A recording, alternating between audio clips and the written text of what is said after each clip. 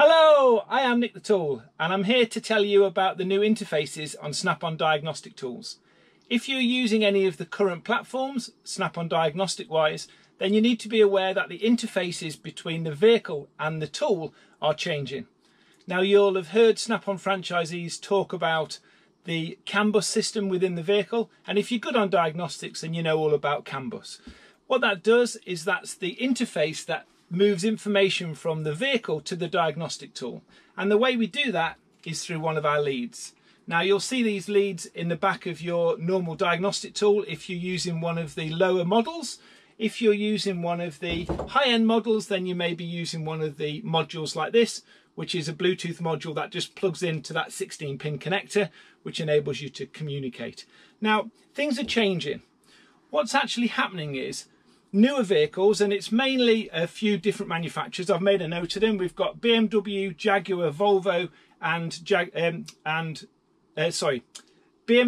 Volvo, JLR are certainly using these systems on their new vehicles, and Volvo have been using them since 2016 on their XC90. And what I'm talking about is the DOIP lead, or DOIP communication, which stands for Digital Over Internet Protocol. So DOIP I'll refer to it as, and this is what you may hear it spoken about. Now these information portals that are giving this information to the diagnostic tool are carrying huge amounts of data. What happens is, if we were to use the existing leads that come with your Snap-on products, the amount of information coming through would just be far too fast. And this will slow down the diagnostic tool and we wouldn't be able to read that information quickly. So this new protocol that the manufacturers are putting on enables you to be able to send large information packages out to whatever tool is reading the information and around the vehicle. So it tends to be more of the things that are using for some of the cameras that are on vehicles now, some of the blind spot mirrors, all this kind of stuff, which all the new technology is all about there. So anyway, let's cut to the chase and see what you need to change. So if you have currently got a diagnostic tool running the standard lead like this, and you want to be able to do the new DOIP information, then you are going to need to change this lead to this new lead.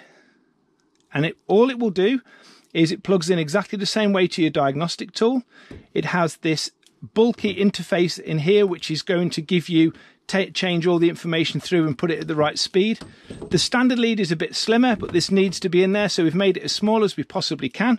But what we've also incorporated onto here is you press this button, and when this is connected to a diagnostic tool, this will actually light up to help you find the socket where you're trying to plug it in. It can be a bit irritating to try and find where they go sometimes. So that's your conventional product. So if you are using a Solus, or you're using a ZEUS, a Solus or a Triton or a Modis Edge, anything like these, then that's the type of lead you will need to change. So I'll put the information part numbers in the text description for this video. If you look here, these are the two interfaces, how they've changed for the ZEUS, and this is very similar in its design, but it does work slightly better. So if we look at this one here, this is the conventional one that you're used to be seeing if you're using a ZEUS. And you may have the high-vis boot that goes over the top, so less likely to leave it in the car. And that is known as an S5 module. Now, this one here is the S7 module. This is the brand new module, which will enable you to do the DOIP stuff. And it has the same light on here. So you press the button on the front, just like you can on the normal ZEUS one. It looks exactly the same. It is slightly larger in size. You notice it's black instead of red, so you can identify it straight away. And this interface also has a buzzer built into it. So if you leave it in the car and you remove the diagnostic tool away, it will realise you've left this behind, and then this will start to beep. So there's less chance of you leaving it in the vehicle. So you probably won't need the high-vis boot on the newer version. So I hope that makes things a little bit easier for you. It is a bit of a confusing topic, as we're finding diagnostics is continually changing, but the simple thing is Snap-on are ready for it, and we have a lead that will enable you to communicate with these vehicles.